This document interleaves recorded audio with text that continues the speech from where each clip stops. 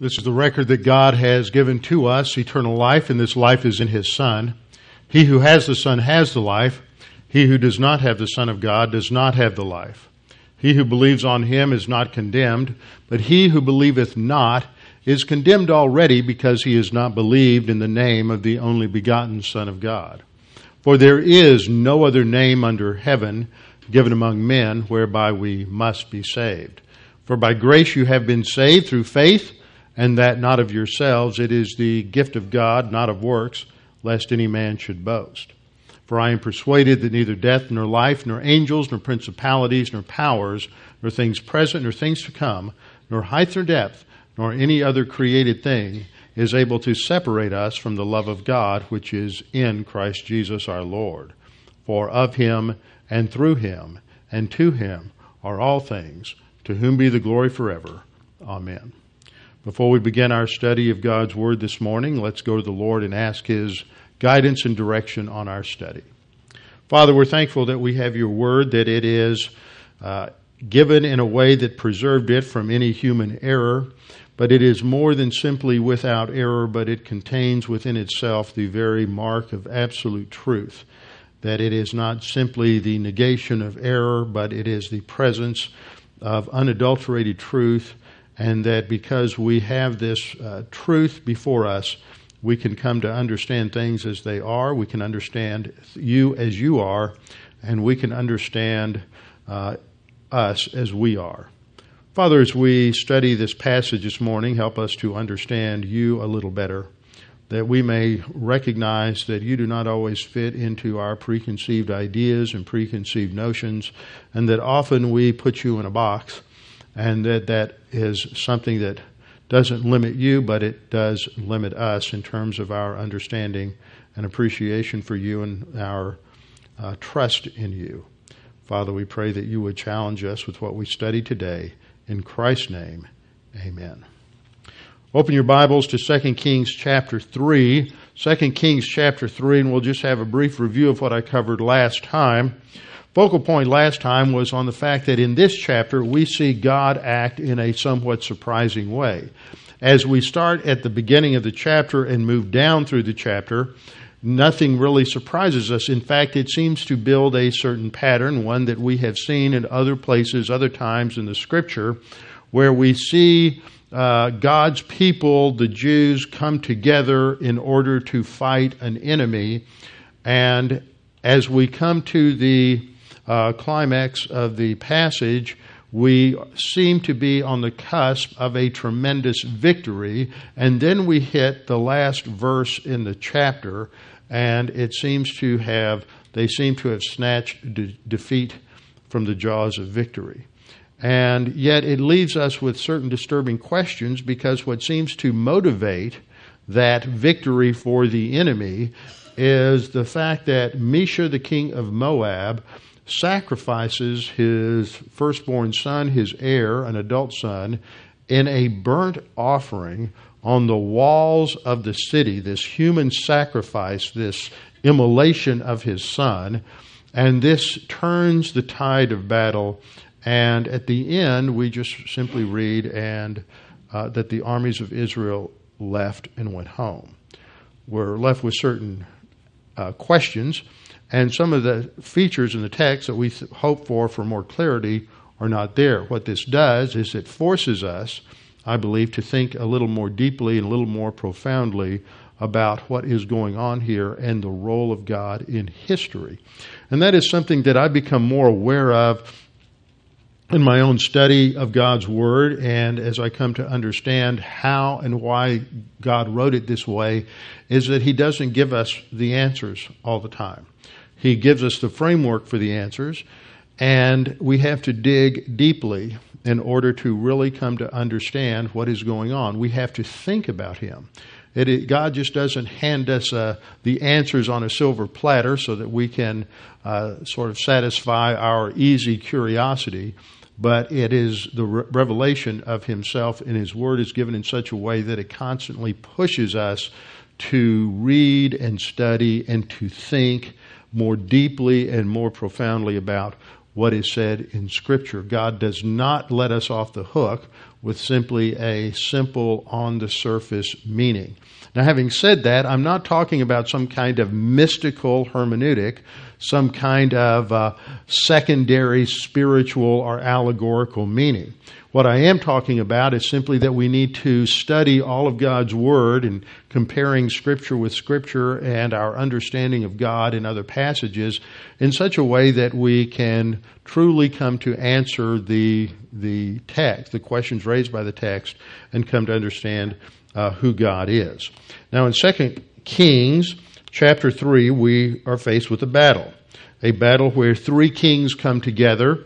The king of the northern kingdom of Israel, who is Jehoram, calls upon the Jehoshaphat, the king of the southern kingdom of Judah, as well as the king of Edom, to join together in an alliance to conquer, as a form of discipline, the king of Moab, because the king of Moab has exercised his independence and has revolted against the suzerainty or the authority of the northern kingdom of Israel, which has held the kingdom of Moab under their thumb since the time of Omri. Omri was a tremendous military conqueror. He's an extremely strong leader.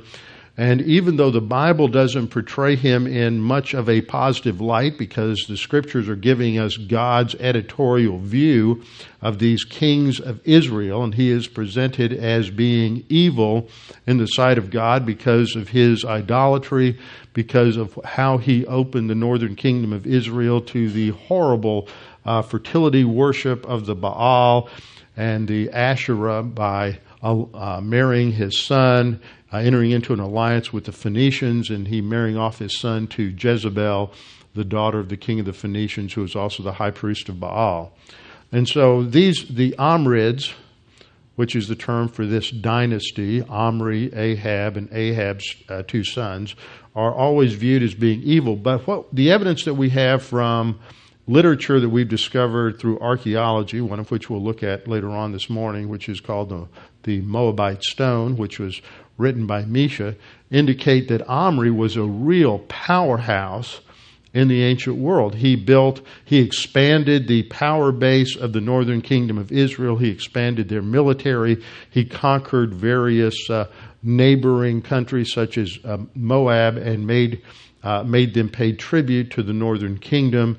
And so he had established himself very, very, very well at that time. And writers in Assyria, Moab, Egypt recognized his power and the influence of the northern kingdom of Israel. So all of that confirms evidence that we have in Scripture.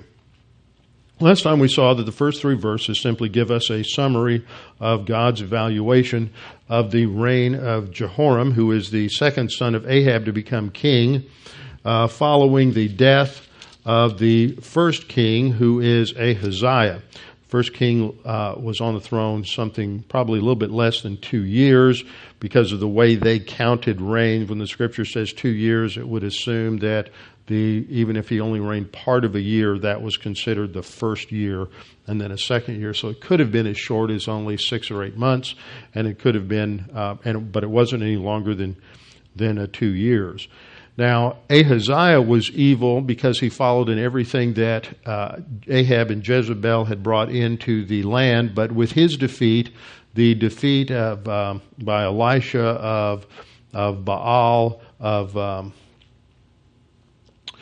both in the north and in the south, showed that Yahweh was God, that when Jehoram took the throne, he put away the Baals, but he still continued in the idolatry set up by Jeroboam. So verse 2 gives us the evaluation. He did evil in the sight of the Lord, but not like his father and mother, for he put away the sacred pillar of Baal that his father had made. Nevertheless, he persisted in the sins of Jeroboam the son of Nebat.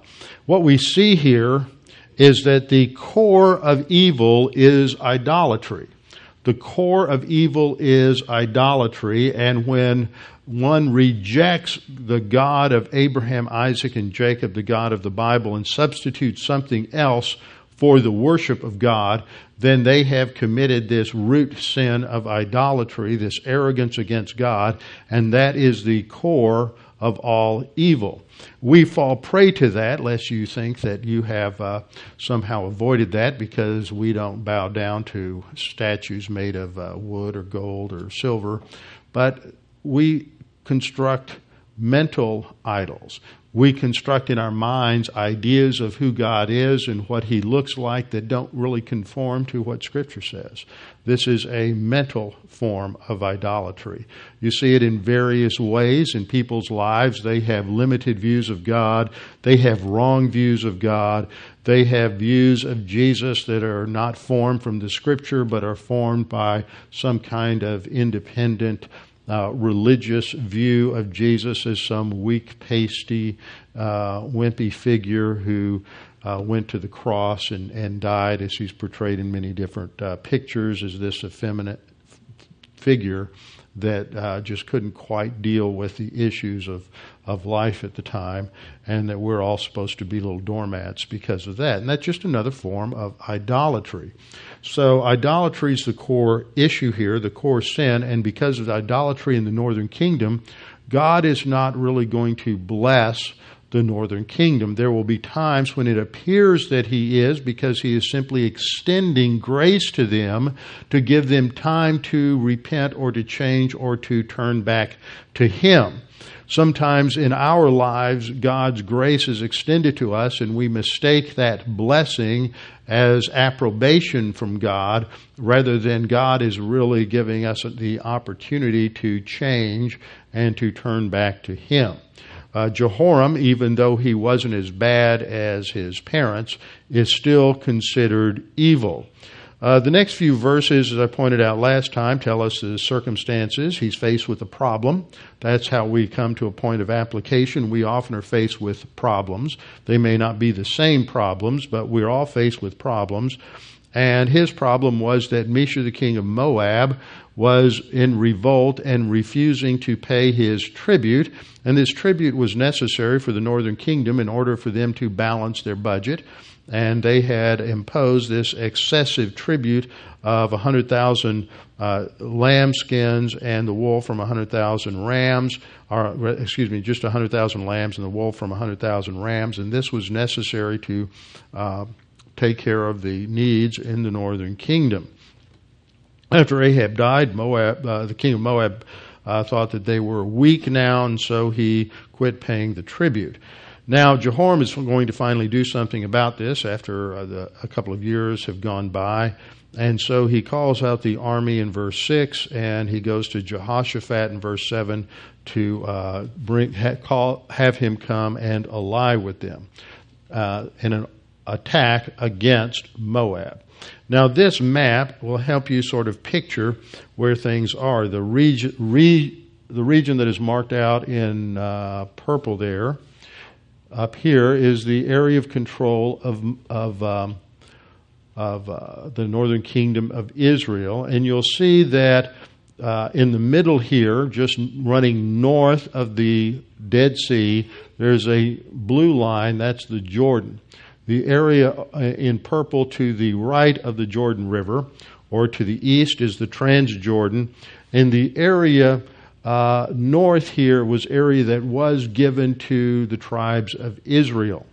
But when you move south, you see the territory of Ammon, Moab, and Edom. These three nations bordered Israel, and God had told them in Deuteronomy that they were not to that the Jews were not to take possession of that land. The Ammonites and the Moabites were distant cousins. They were the offshoot of Abraham's nephew Lot and the incest of his two daughters with him.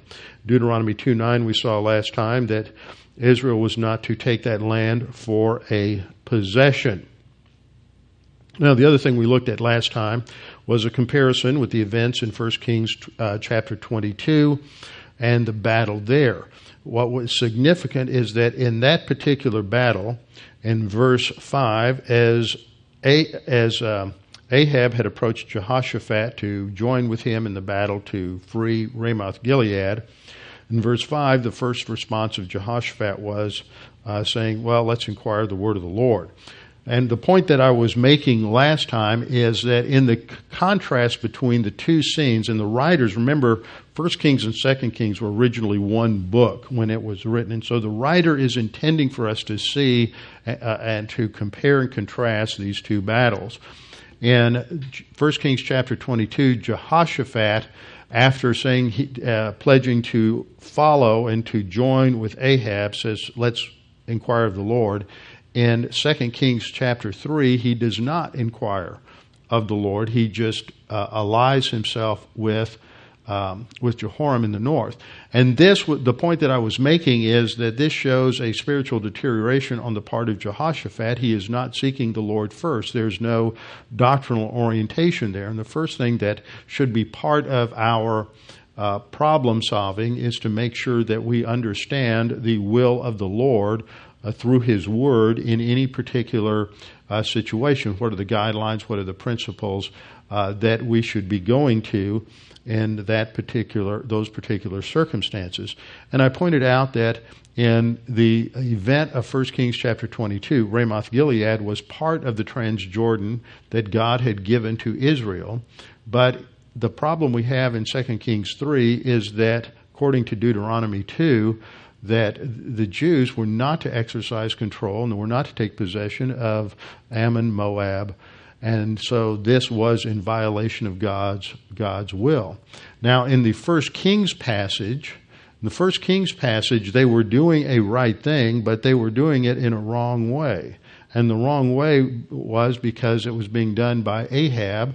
Ahab was out of fellowship with God. He was an idolater. He probably was not even a believer. And he was certainly not in obedience to God. And God was not going to do anything to truly bless the northern kingdom. He had already announced to Ahab that he would take his life, and that he would remove him from the throne, and that he would judge his household, and that his sons would be the last of his dynasty. So when we come to 2 Kings chapter 3, now they're doing a wrong thing, and they're going to do it in a wrong way. And Jehoshaphat is going to ally himself with the northern kingdom, and this is wrong. It violates the principle that we find clearly stated in the New Testament. What fellowship has light with darkness? What fellowship has the believer with Belial? What fellowship does a rebellious person have with a believer, or a believer with a rebellious person? And so that principle there that we have in 1 Corinthians also applies in many areas of our lives, is that we are not supposed to engage in intimate alliances, primarily marriage, with unbelievers because of the influence that they can have upon us. And we see something of this negative influence here in 2 Kings chapter 3, as Jehoshaphat allies himself with Jehoram in the north, and he has no interest, at least at this point, in seeking the will of God. And so Jehoshaphat said, how are we going to go? By way of the wilderness of Edom. And so this is the way they went. Verse 9 says that they went with the king of Israel went with the king of Judah and the king of Edom. They marched on that roundabout course 7 days, and there was no water for the army nor for the animals that followed them. Now here is a map. This is actually the routes here are routes from the Exodus. And the reason I use this is because there is a parallel here. That there are certain things that happen in this episode that cause us to think back to what happened during the Exodus, and to show the differences that occurred and how God gave victory to the conquest generation, and how He is not going to ultimately give victory to Jehoram and Jehoshaphat. If you notice on the map, we see in this blue line, this is the line that the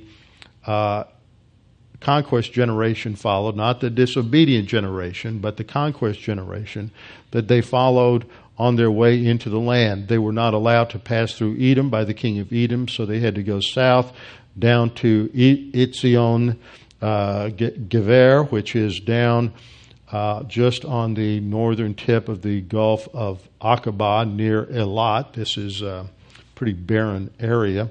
And they come around to the east, and they have to go completely around Edom and around Moab, and then they entered up through the territory of Ammon as they crossed into the land. And the king of Moab at the time of the Exodus was very threatened by them, and so there were a couple of battles there, but God had warned Moses that they were not to take territory, so they just simply fought a couple of defensive actions. Now what happens in 2 Kings 3 is there's a similar route that's followed where these three kings are going to come down through the south, which is extremely dry, barren territory, cross over by way of Edom, and come up to Moab from the south in order to attack them. These are just a couple of pictures to show you the very inviting, beautiful territory that they were moving through. As you can tell, it is filled with many different kinds of vegetation and trees, and of course I'm being facetious. And so after 7 days, they were without water, and God had to perform a miracle in order to provide for them and to supply for their needs. And so they come to this point where they are completely at a loss as to what God is doing with them. And of course, the first thing that we see is the reaction of the king of Israel, Jehoram, and he blames God. Principle here is that whenever we are out of fellowship and things don't go right, the first thing we do is we blame God. It goes all the way back to the garden when Adam sinned and God confronted him. He said, "Lord, it was the woman you gave me." In other words, it's your fault. And that seems to be the way most believers handle the will of God in their life, is in such a way that they can eventually blame God for their bad decisions.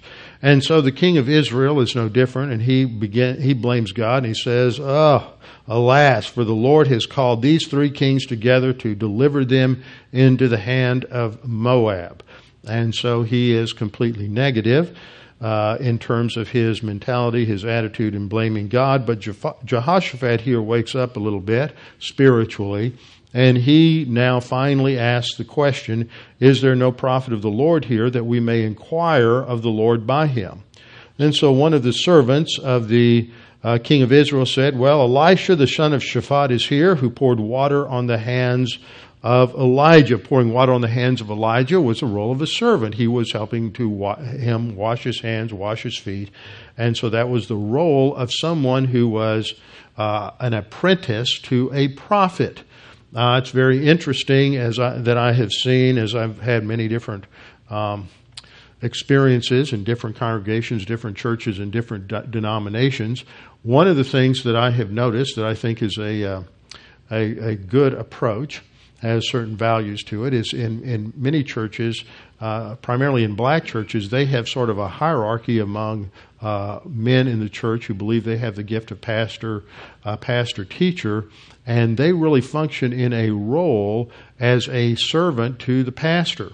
And this is important because it teaches humility. If you don't learn humility and you don't learn authority orientation as you are growing up before you become a pastor, then you will never be a good leader and a good pastor. A general rule of thumb is to be a good leader, you have to be a good follower. The reason is because you have to learn authority orientation. And you always see this with young men, that is, young in the development of their spiritual gift. You often see it with seminary students, that they become, and I was this way when I was in seminary, all of a sudden you think you know more than your mentors or your teachers because you are filled with knowledge that you haven't had time to really assimilate yet. And this works itself out in many different ways. But one thing I have seen in some of the black churches is this emphasis that these men who believe they have the gift of pastor-teacher are there to serve the pastor. And I remember the first time I would go to a church and teach, I would drive up, and there would be two guys out there young men who thought they had the gift of pastor teacher. One would be opening my door, the other would be getting my briefcase out of the back. I remember preaching in one church, and I had a terrible cold and was coughing, and each time I would cough, I'd turn around, and one of the men behind me would have opened a package, the wrapper of the lozenge, and have it spread out, and that lozenge would be just right there. If I needed to get a Kleenex, he was right there handing it to me. I'm not saying that's the way it should always be done, but they were learning this whole area of being a servant to someone in authority. It showed tremendous respect for the pastor, for the position, for the authority of a pastor, and that's what is emphasized here with in this phrase that Elisha poured water on the hands of Elijah. He was learning authority orientation. Verse 12 we read, and Jehoshaphat said, the word of the Lord is with him. He agreed. Yes, Elisha is the prophet of God. So the king of Israel and Jehoshaphat and the king of Edom went down to him. And Elisha said in verse 14, as the Lord of hosts lives, before whom I stand, surely were it not that I regard the presence of Jehoshaphat king of Judah, I would not look at you nor see you. Now, that's really an interesting phrase, that I regard the presence of Jehoshaphat, king of Judah. It means to look at someone. It means to be aware of the presence of someone there. And it's the same word that's used over in Psalm 66:18. If I regard iniquity in my heart, the Lord will not hear. And the point of that verse, of course, is that if we see, that word regard means to look at or see, if we see that there is sin in our life, the idea of self-examination, then the Lord will not hear. We're out of fellowship. Our prayers will not be heard, that is, heard effectively. God will not pay attention to them, and God will not answer them. We have to be in fellowship in order to effectively pray. 2 Kings 3:14 is using it in a different context. God sees that Jehoshaphat is there, and so there is going to be a blessing by association. He is not blessing them because this is a God-ordained mission. His blessing is there simply because of his plans and purposes for Jehoshaphat, and because Jehoshaphat is there, God is going to provide for their needs. If he were not there, he would ignore them. Verse 15, we have a rather enigmatic verse, and Elisha says, now bring me a musician. And then it happened when the musician played that the hand of the Lord came upon him. Now, what in the world is going on in this particular verse? This is one of those rather enigmatic verses we run into in Scripture related to the role of the prophet. A point I made last time, and will make as we go through this passage, is that we are often surprised by things in the Scripture, and we're surprised by God. God doesn't fit in our little box that we develop from our categories. Not that we can't know Him truly, but we cannot know Him exhaustively. And I keep saying that because I want you to realize that God isn't controlled by us. We'll never really control all the knowledge about God or of some things that go on in the Scripture. There are some rather enigmatic things that are there, and one of those has to do with the role of the prophet. We often think of the prophet as simply someone who foretold the future, and I have pointed out the error of that many times, that the role of the prophet was one who represented God and would bring the word of God to the people, or would confront or indict the people because of their disobedience to God. So he is a representative of God. And in that way, we see the prophet function many times, bringing about or exposing sin in the life of the nation or the life of individuals or the life of the leader, as it is in violation of the Mosaic law. But we also see this word, this Hebrew word nevi'im, used, that's a plural for prophets, or navi, the singular. We see that used in some interesting contexts related to music. For example, in Exodus 15:20, we read about Miriam the prophetess, the sister of Aaron, took the timbrel in her hand, and all the women went out after her with timbrels and with dances. And then we have the song of victory that they sang, reflecting upon how God gave the Jews victory in the battle over their enemies in the Exodus and over the Egyptians.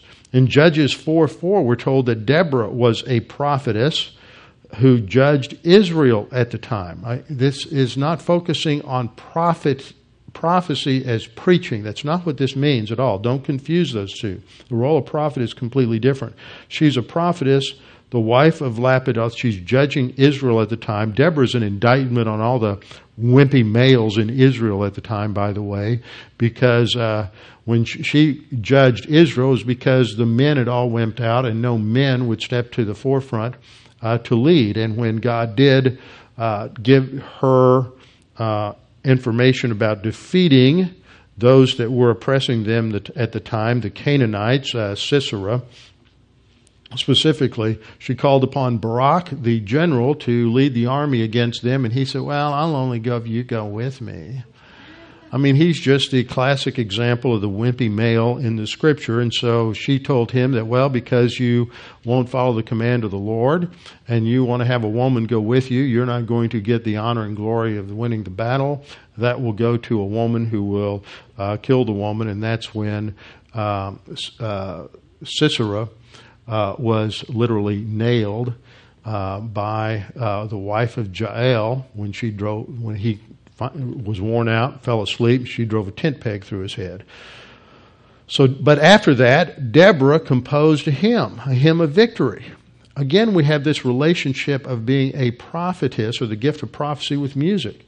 In 1 Chronicles 25:3, we read of Jeduthun, the sons of Jeduthun, Gedaliah, Zeri, Jeshaiah, Shimei, Hashabiah, and Mattathiah, 6, under the direction of their father Jeduthun, who prophesied with a harp to give thanks and to praise the Lord. So we see that part of the role of being a prophet had to do with giving thanks and praise to God, the writing of psalms and hymns and singing praise to God, that was part of the function of the prophet.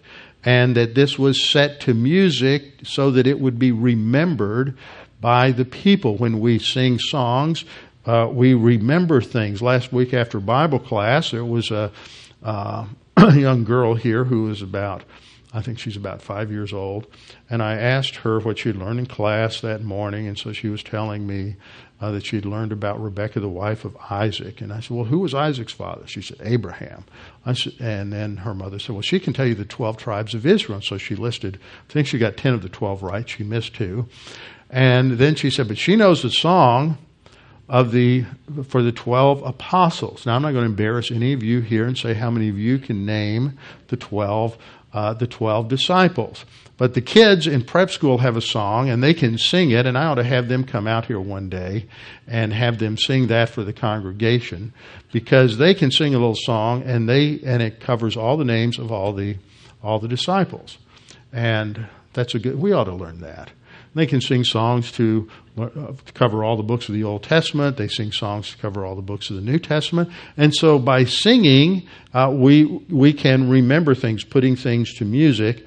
And I believe that this was part of the role of those who prophesied. We also have these other enigmatic passages, such as Numbers 11:25, with the 70 elders, and the Spirit came upon them, and they prophesied. And it never happened again. But it doesn't say anything more about that. 1 Samuel 10 and 11. After Saul was anointed by Samuel, he's out in the hills, and he comes across a group of prophets, and we're told in 1 Samuel 10:10 that a Spirit of God came upon him, and he prophesied among them. And it happened when all who knew him formerly saw that he indeed prophesied among the prophets, that the people said to one another, what is this that has come upon the son of Kish? Is Saul also among the prophets? Now, this isn't some kind of mystical thing that occurs. I believe that the clues related to music are important, and that has to do with the fact that they sang these hymns and songs and gave thanks to God. And so that is part of the role of prophesying, and it helps us to understand what is going on here when we are told that Elisha called for someone to come and to play music. And in verse 15, we read, "But now bring me a musician." Then it happened when the musician played that the hand of the Lord came upon him, and he said. So I think that what he is saying is going to be later put into some form of music. And this is what he says, verse 17 through 19. "Thus says the Lord, you shall not see wind, nor shall you see rain, yet that valley shall be filled with water." Excuse me, I left out verse 16, which is important. Verse 16 is, "Thus says the Lord, make this valley full of ditches." Now what's important about that is that's the only imperative, that's the only command in this whole section, is that they're to dig ditches. And then what happens is the prophet, under the inspiration of the Holy Spirit, is going to tell them what God will do as a result of that. But the only thing they're commanded to do is to dig ditches. "For thus says the Lord, you shall not see wind, nor shall you see rain, yet that valley shall be filled with water, so that you, your cattle, and all your animals may drink. And this is a simple matter in the sight of the Lord. He also will deliver the Moabites into your hand. And also you shall attack every fortified city and every choice city, and shall cut down every good tree, stop up every spring of water, and ruin every good piece of land with stones." Now this is really a key passage in this whole section. And the reason is because we have to ask the question, is Elisha telling them what to do, or is Elisha telling them what's going to happen? Now think about that. Is Elisha telling them what to do, that they are to, when it comes down to verse 18, that they are, verse 19, is he telling them to attack every fortified city and every choice city and cut down every good tree, stop up every spring and ruin every good piece of land? Or is he simply saying this is what they will do as a result of what happens in verses 17 and 18? Most people that you read will take it that what happens in verse 19 is a command to go and do these things. But it's very interesting to deal with the Hebrew verbs here, because oftentimes in Hebrew, when you have certain tense shifts, certain things are going on here, and you have imperfect tenses initially, and then it shifts to perfect tenses, and I'm not going to get into a lot of technical matters there. But what I believe this indicates grammatically is that you shift from the initial command to dig ditches to a description of what will happen afterwards. And a description is not a command. And this is backed up by the fact, or my view is backed up by the fact, that in Deuteronomy 20, verses 19 and 20, when God instructed the Israelites when they were going to engage in holy war as they entered into Canaan, he said, "When you besiege a city a long time to make war against it in order to capture it, you shall not destroy its trees by swinging an axe against them, for you may eat from them. And you shall not cut them down, for is the tree of the field a man that it should be besieged by you? Only the trees which you know are not fruit trees you shall destroy and cut down, that you may construct siege works against the city that is making war with you until it falls." So there are two commands that are important in Deuteronomy. One is that the Israelites are not to oppress or take possession of Moab. And the second direct command is that they're not supposed to wipe out the fruit trees. They're not supposed to destroy the land, stop up the wells, and all of these other things. So if verse 19 is a command from God, it is in contradiction to things that are stated in Deuteronomy. And that's number one. Number two is if they are being commanded to want to attack Moab and to take control of it, then this is in violation of Deuteronomy. So I believe that what is being described here in verse 19 is what the army is going to do, not what God is telling them to do. The only thing he tells them to do is to dig these ditches. And what will happen overnight is that there will be a rainstorm so far away that they don't even hear the thunder. They don't see the flash of lightning. They don't see anything. And then there will be these flash floods that come about, and the water will come down through these wadis and fill up the ditches in the early morning, and then something remarkable will take place. And that's exactly what it happens today. The last time we were in Israel, we went to Qumran, and if you're standing there at Qumran, it's extremely rugged as all of these hills are coming down towards the Dead Sea, and you see these huge valleys that have been cut into that soft rock there, the soft sandstone. And it's very dangerous because it can rain in Jerusalem. And if you're at Qumran, which is only about 30 or 40 miles away, you don't even know that it's raining in Jerusalem. And just a couple of months before we were there had been this rainstorm, just about a 20-minute rainstorm. It doesn't rain for long, over near Jerusalem.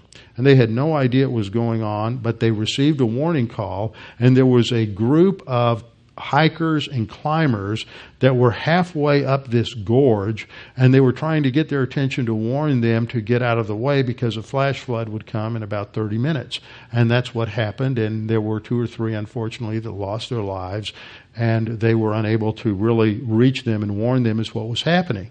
And so this is pretty typical in that part of of Israel. And so this is what occurred.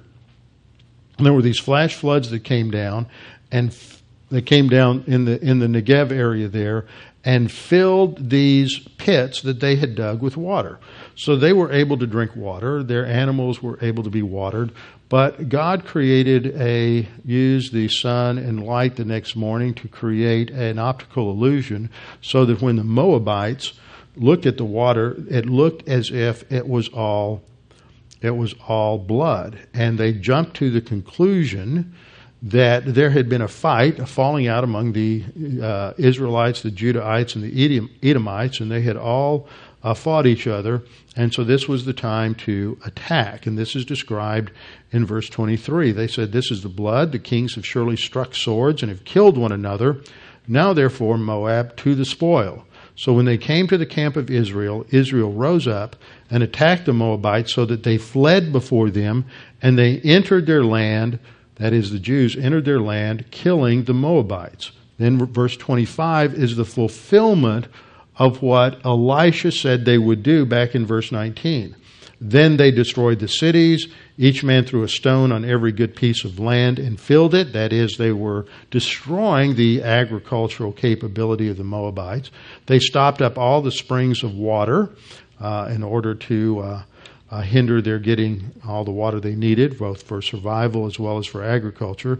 And they cut down all the good trees. Now remember, they were prohibited from doing that. They could use the hardwoods for constructing breastworks, etc., as long as they weren't fruit trees. And the fruit trees they were to leave standing.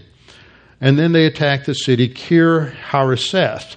And you see Kir Hareseth located here just under the M in Moab.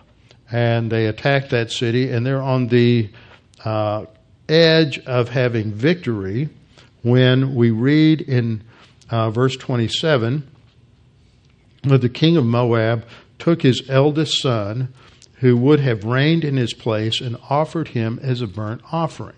So all of the other descriptions, some of the verses I've skipped over, just describe some of the tactics and strategies they have. The Moabites sought to win. They have their backs against the wall, literally. And so Misha takes his oldest son and offers him as a burnt offering. He kills him and burns him as an offering on the walls of Kir Hareseth. I mean, this just appalls the Israelites, of course, with this display of paganism, but it's the turning point in the battle. He offered him as a burnt offering upon the wall, and there was great wrath or great indignation against Israel. Now, how are we to understand this? This is really a rather perplexing verse, because if this offering to Chemosh, the god of Moab, it gives them victory. It seems to have inspired the people. And so one view is that the great indignation is on the part of the Moabites. They are just roused to anger because the king has had to sacrifice his oldest son. So now they're inspired to go out and fight even harder, and they turn back the Israelites. There's another view that this is Israel's indignation, and they become so incensed that they leave, but the text says there was great indignation against Israel. And then the third view is that this is God's wrath. It doesn't say it's God's wrath, but there are 7 times in the Old Testament where you have the phrase great indignation, great wrath, and every time it's a distinct word for great and a distinct word for wrath. Every time it's used of God. There's only one passage where this word for wrath is used of man. Every other place it's used of God. And when it's combined with this word for great in those 7 instances, including this one, it always refers to the wrath of God. And so God's wrath is brought against Israel because they're still out of his will. He hasn't ordered them to defeat. He has to defeat the Moabites. He hasn't ordered them to go into battle. That was the point I was making about Elisha's command. What Elisha was saying, that it wasn't a command, it was simply a description. God is going to bless them to a point and give them a certain measure of victory, but he's not going to give them the total victory, because that would be a blessing for the house of Ahab that he is about to judge. And so this is one of those really strange episodes where God just doesn't act like we think he's going to act. We read through the story and we think, well, God's going to give him a great victory at the end, and he doesn't. It's the same kinds of things happen in our life. We think God is doing one thing and something else happens. And when that happens in many people's lives, what they do is they react against God. They think that God has forgotten them, that why is God doing this to me? And they start asking a lot of questions of that nature rather than trusting in God. There are other things that happen in our lives that are unexpected. Sometimes we have unexpected blessings. Sometimes we have unexpected adversities. And the issue is, are we going to handle those circumstances, those problems, those adversities on the basis of God's Word? What we see in the Old Testament as well as the New Testament is, in order to face and surmount adversity, we have to be oriented to God's Word. That is primary. We really have to understand who God is and what his plan is. And see, this was a failure in this incident. They did not understand. They were not applying Deuteronomy. And so they were engaged in a wrong activity. They did attempt, and Jehoshaphat, I think sincerely, attempted to seek the Lord, which is true of many believers, but because of a lack of knowledge of God's Word, they seek the Lord, but they still engage in a wrong activity. And so there's God, because of his grace, often blesses us or keeps us from experiencing the real consequences of our actions, and that we mistake that for God's blessing on our course of action. And that, I think, was the case with the Israelites up to the final battle that they lost, and then they retreated and went back to their own land. So the point, I think, of this passage is that we dare not fall into the trap of putting God in a box, of thinking we really understand what he is doing in our lives and what he is going to do in our lives, or that how he is going to bring about these things. We dare not be presumptuous, but we must be oriented to his Word. And the only way you can know these things is to truly study the Word and really know it. And that was the failure here, is that they really did not know and understand God's Word, and so they were doing a wrong thing, a wrong way, and then they were trying to cover it up and camouflage it with a justification of, well, we sought the will of God with the prophet. But the prophet wasn't telling them what to do other than digging the ditches. He was simply describing what they would do.